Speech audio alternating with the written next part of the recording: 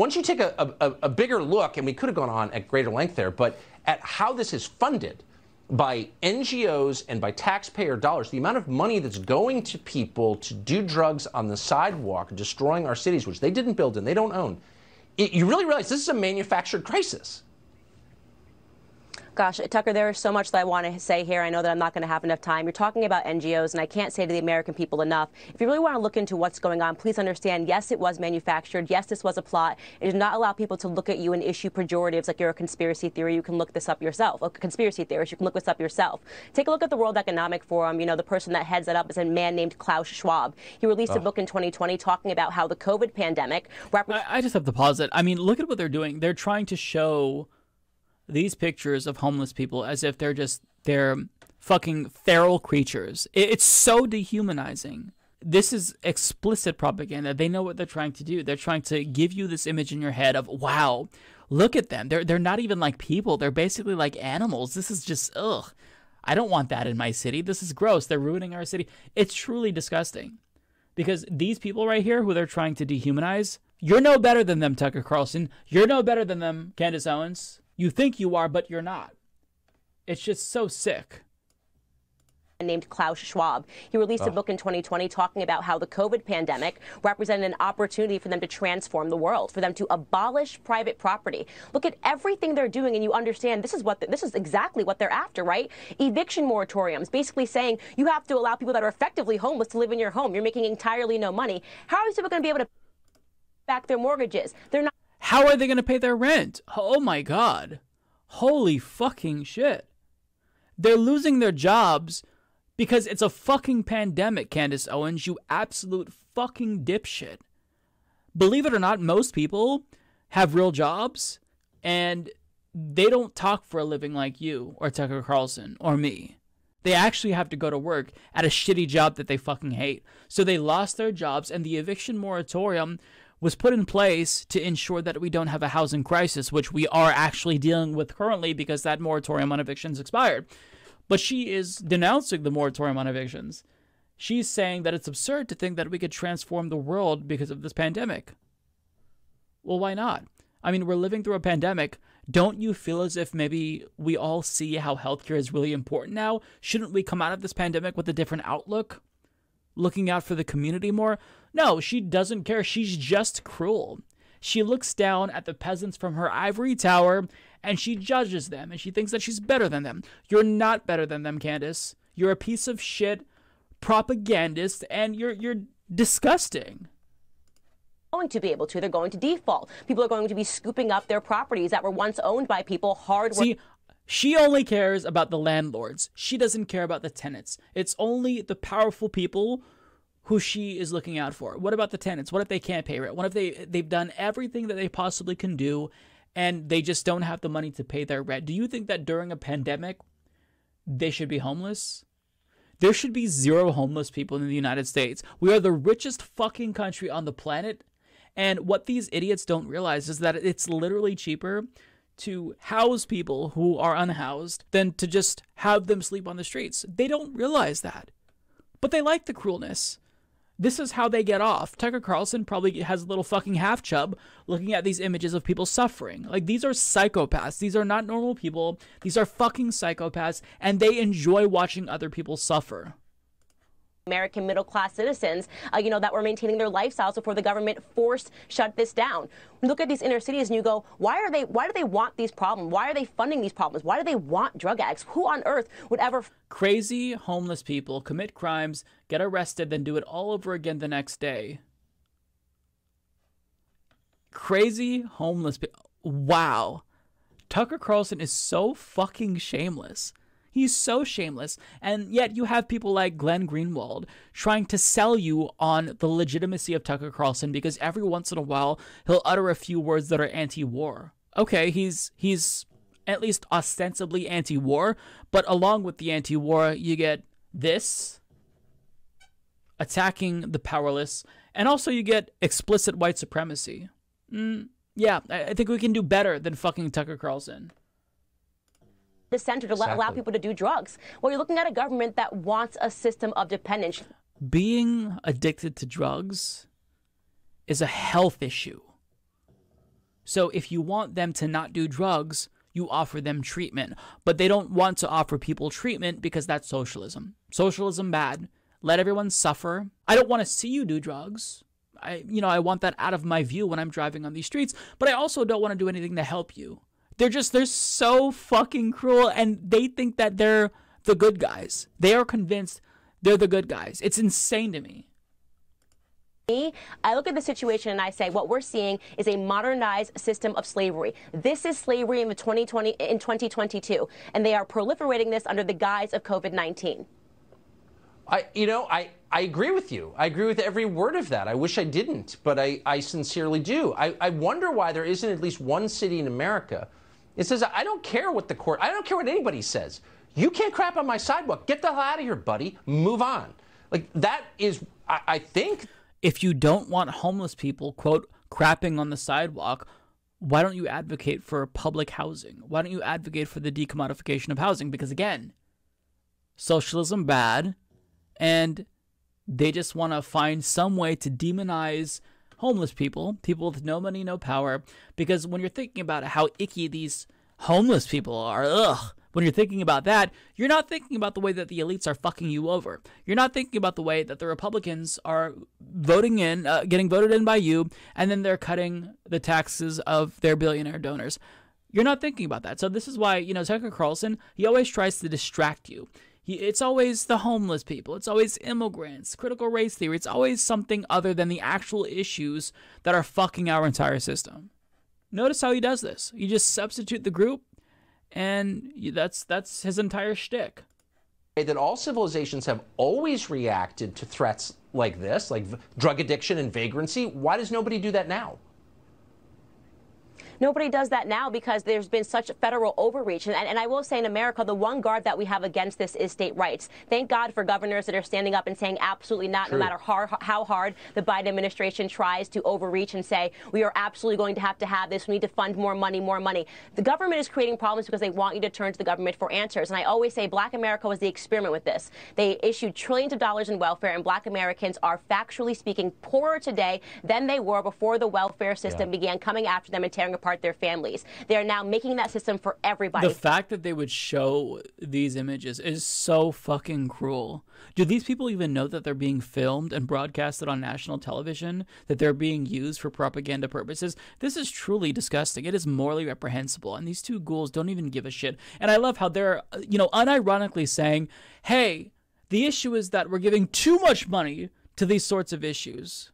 The issue is that NGOs and everyone, they're throwing all this money at homeless people. We really should do nothing. And that's really going to help the situation. I don't like seeing these homeless people because I'm a bad person. But at the same time, I want to make sure that we have less money to combat the issue of homelessness. They are fucking as moronic as they are cruel. Every single American dependent on the government for food, for family, for drugs, whatever it is. They want a system of slavery, and I cannot say this enough. People, look it up. I'm sorry, I can't get over this. Who at Fox News went around filming homeless people? Do they know that they're filming people for purposes of demonization? Do they know that they're filming these people so they can dehumanize them and make it seem as if they're stray fucking cats and dogs? This is so cruel, and they're just nonchalantly displaying homeless people, trying to portray them in a horrible light. Holy fucking shit. Have to look up. They want a global technocracy. You are not a conspiracy theorist. Do not allow them to gaslight you. Something very sinister is going on, not just in America, Tucker, all across the world. Actually, Tucker Carlson is a conspiracy theorist, and that's not what gaslighting means, you fucking moron. So this is the full clip, apparently. This came after this clip, but this is the real segment, and the title is Tucker, we're watching civilization collapse in real time. 1.3 million views on YouTube. So this is what the YouTube algorithm will push because this is safe content for brands, right? Advertisers don't have to worry because Fox News is a large multi-billion-dollar corporation. They're ad safe. It doesn't matter that I have to debunk the misinformation that Tucker Carlson and Fox News disseminates on a daily basis, but I'm not ad safe, but they are. Isn't that insane? Tucker Carlson Tonight host examines how leaders are rewarding criminal behavior in cities across the country. So basically, I'm assuming, before even watching this, that he's going to denounce any help to combat the housing crisis, and then he's going to show you lots of examples of homeless people doing things that he views as icky and gross. Good evening and welcome to Tucker Carlson Tonight. We want to begin by noting something obvious because this is the obvious show. If you live in the United States, you may have noticed that many of our public spaces have become permanent homeless encampments. You see trash-filled tents blotting out what were once green and tidy public parks. You step over vagrants drooling unconscious on the steps of train stations on the way to work. You watch as junkies smoke meth without any embarrassment at all. And this is just pure, unadulterated dehumanization. He's so gross. He's so explicit in the way that he's dehumanizing people. Pedestrians on the sidewalk, maybe at your children. Everywhere, at every intersection, there are beggars. It's what we used to imagine India was like, but this is not Calcutta. This is New York and San Francisco and Austin, Texas. So the question is, what happened? And the short answer is, our leaders did this. No matter what they tell you, homelessness is not an act of God. It's not the result of economic collapse in this country. America did not run out of housing. Instead, a determined group of well-funded ideologues decided to make it easier to live on the streets in this country while doing drugs. Therefore, many more people now live on the streets while doing drugs. See? Not complicated. In 2005, an unemployed alcoholic called Basil Humphrey enrolled in a rehab program in Boise, Idaho. When Humphrey refused to stop drinking, the rescue mission kicked him out. Those were the rules, and he spent months sleeping outside, as so many do. Eventually, local authorities ticketed him for camping on public property. That was the law. The story... First and foremost, the way that he brushes over this story and the details, I think that that's really noteworthy. Because if somebody is an alcoholic, they need help. It's not as simple as just saying, hey, quit drinking or we're cutting off your support. This is a health issue. When people who are that much addicted to alcohol and they stop drinking, they get sick. So, you know, they don't like the unpleasant feelings that they get. They get withdrawals, so they go back to drinking. You can't just say stop drinking. It's not that simple. I mean, I wish that things were that simple. I would tell Tucker Carlson, stop being a white nationalist, but it doesn't work that way. Life isn't that simple. Ended there, except that a huge corporate law firm in New York City called Latham & Watkins took an interest in the case on the other side. Yeah, that's a great point, Jay. For now, you can literally die if you go cold turkey. Yeah, with all these drugs, you know, these people will say, hey, just stop doing drugs, stop smoking meth. It's not that simple. This is a public health issue and they need help. You're saying less funding to deal with these issues. You don't want to see it, but you don't want to fund it. So you can't have your cake and eat it too. Like, you can't have it both ways. You either don't want to see homeless people because you clearly think that they're not human beings, or you want to fucking get them help. So which is it? If you're addicted to heroin, you need to have help. I feel like he knows this. He knows this, right? He does know this. He knows this. He just doesn't care. Now, typically, Latham & Watkins represents Wall Street banks and prominent Democratic office holders. But the firm wanted to change vagrancy laws to increase homelessness. Why did they want that? We don't know. But the firm filed a lawsuit on Basil Humphrey's behalf against the city of Boise. That suit made it to the Ninth Circuit Court of Appeals. In 2018, the court declared that cities have no right to criminalize homelessness. In fact, the court ruled cities have an right. They don't. Cope, you white supremacist fuck. Being homeless is not a fucking crime. Is there a bigger piece of shit than Tucker Carlson? I mean, holy shit. Obligation to provide free housing to the homeless at public expense.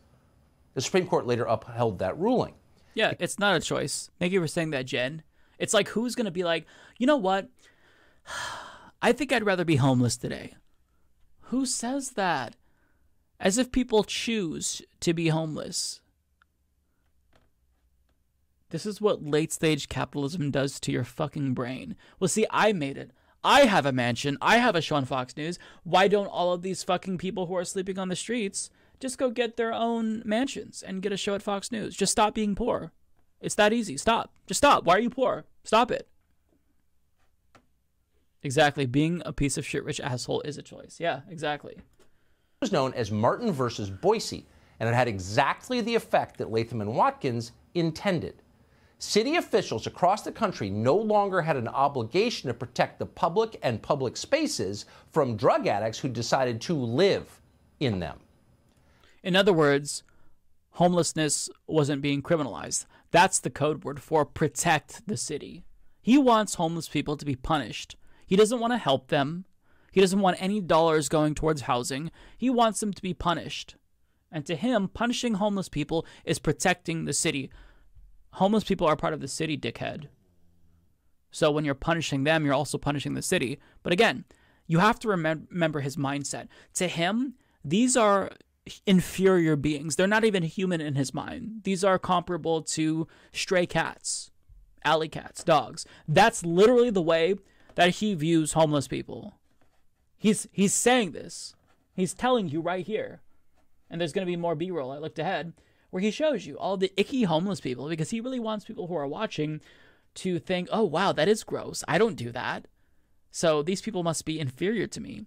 That's the point. He's not saying that explicitly, but he's priming you. So that way you think that you came up with these ideas on your own, when really he's putting this idea in your head. At the same time, politicians suddenly had access to a massive new source of cash. Taxpayer money, many billions in taxpayer money, for something called homelessness prevention. Now, what is homelessness prevention? Well, of course, it's the opposite of what they call it, as always. Here's Seattle's interpretation of homelessness prevention. A handful of Seattle's more than 12,000 homeless will soon be going from the street to a new apartment with stunning views of the Space Needle and Puget Sound. Using part of its share of the $1.9 trillion COVID relief package, the city bought 3 brand new apartment buildings for $50 million for 165 homeless, a price of $300,000 per unit. In Los Angeles, Skid Row is about to get a new neighbor, a 19-story high-rise for homeless, costing taxpayers $160 million or $580,000 per unit. They're part of an expensive push to get the homeless off of sidewalks and out of city parks and into government-subsidized housing, even if it means buying new buildings at market rate from developers. So the issue there is the developers, right? The market is completely fucked and inflated, but he's saying that, oh, this supposed homeless prevention thing is really just housing the homeless. Pfft, that's stupid. But you said that you don't want them on the streets, but they're literally being housed, which is an objectively good policy, and you're scoffing at that. So what the fuck do you want, Tucker Carlson? Do you want to round them all up and execute them? What do you want? Because you don't want them there. You don't want to look at them, but you don't want them to have housing. He's so unreasonable, and it pains me to think that people consume this propaganda and think, wow, he's got a point here. He's so fucking cruel. Stunning views of the Space Needle and Puget Sound. Do you have one of those? Well, crackheads do. Yeah, how dare homeless people deserve anything?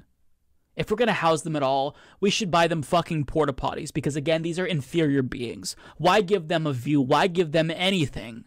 They've got to go somewhere. Are you just going to fucking Thanos snap and make them all disappear? What do you want, Tucker Carlson? Notice how he doesn't say what he wants. He just says, I don't like X thing that's being done to mitigate homelessness, but he doesn't propose a solution. More than $500,000 per apartment to house drug addicts at public expense. At market rate. To house drug addicts.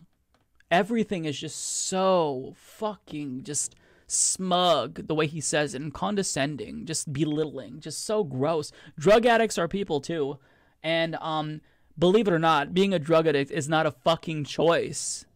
They need treatment. It is a health issue, and he doesn't get that. So you can see why real estate developers would strongly support a program like that, and of course they strongly do. But luxury apartments are just the beginning. Seattle's most recent municipal budget allocates more than $150 million to other so-called homelessness programs just this year. Now, keep in mind... So-called homelessness programs. We're housing the homeless. So to say it's a so-called homeless program, it's literally a homeless program. It's the best thing that you can do. Now, sure, you can make the case that, the cities are getting ripped off by these real estate developers because, of course, they have monopolies in a lot of cities. Yeah. But is that preferable to just leaving them there? to suffer in the cold during a pandemic? Of course it isn't. Fuck this asshole, and fuck anyone who tries to normalize him, who tries to say that he's good because every once in a while he'll say war bad. No,